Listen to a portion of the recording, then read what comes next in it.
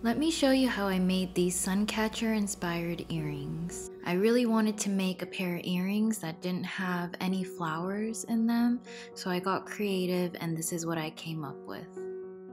First, I'm grabbing my resin tape and I'm cutting 2 small strips and 1 long strip. Keep the long strip face up so the sticky side is up, and use the small strips face down to stick the long strip to the table so it can't move around. I usually use packing tape for this part, but I decided to buy the resin tape and give it a try. I really like it. I think it's worth it. When I take off the packing tape, sometimes it leaves a little bit of sticky residue at the back. With this resin tape, the finish is smooth on the back and I never have the sticky residue. I'm grabbing my frames for my earrings and placing them onto the tape.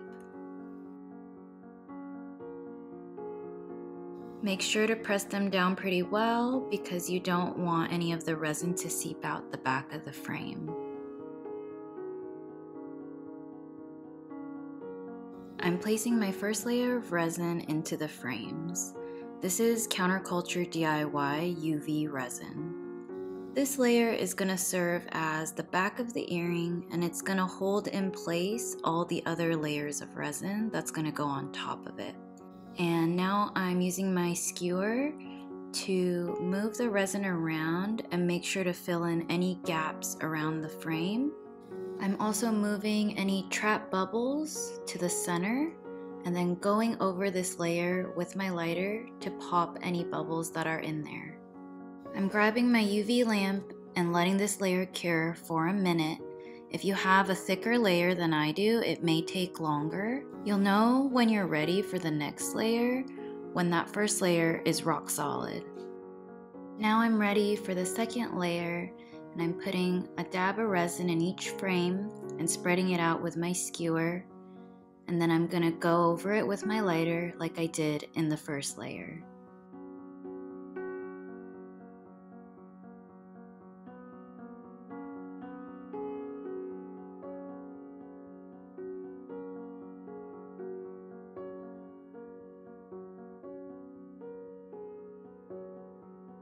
I'm gonna start adding in my embellishments, and I'm starting with these cute little gold moons and then little oval pieces of iridescent confetti.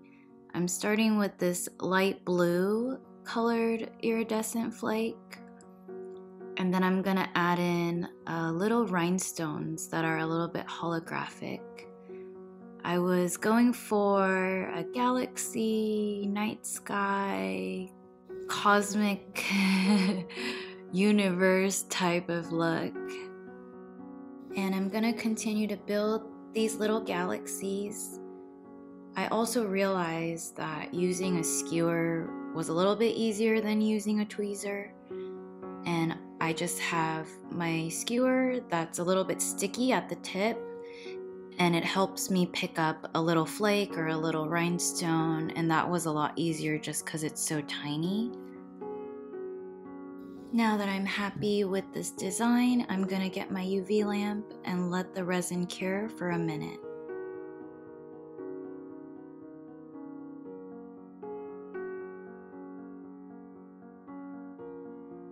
I'm placing a third layer into each of my frames, and I'm gonna add in some iridescent flakes into this layer.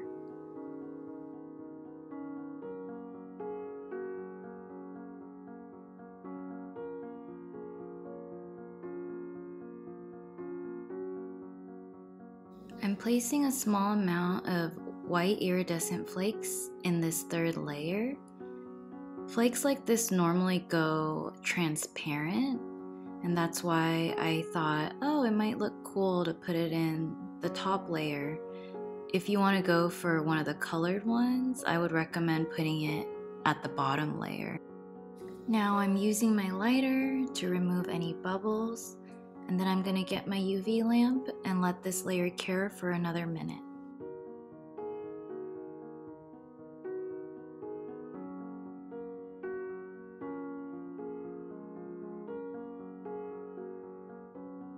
Now I'm going to do one final layer, and it's going to be the top of my earrings. So I want it to be flawless and smooth. I'm going to put a generous dab of UV resin in each frame and then spread it out with my skewer and let it cure for the final time.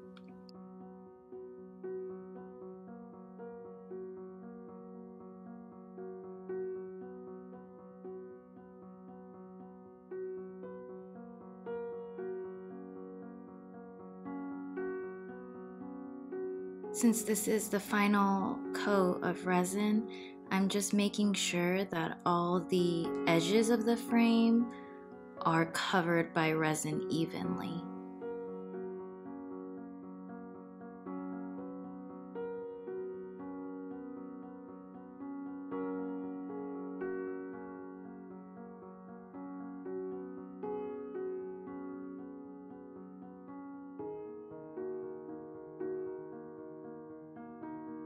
That top layer is cured now, so my earrings are pretty much done. I'm going to remove the frames from the tape.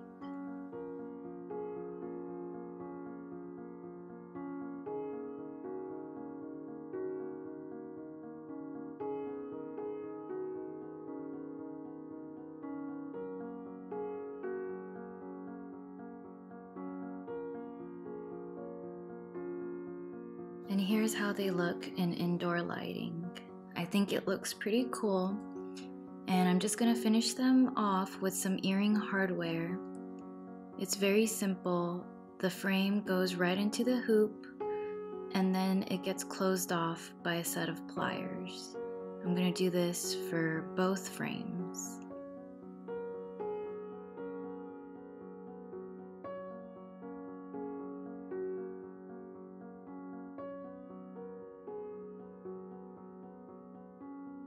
And now my earrings are finished.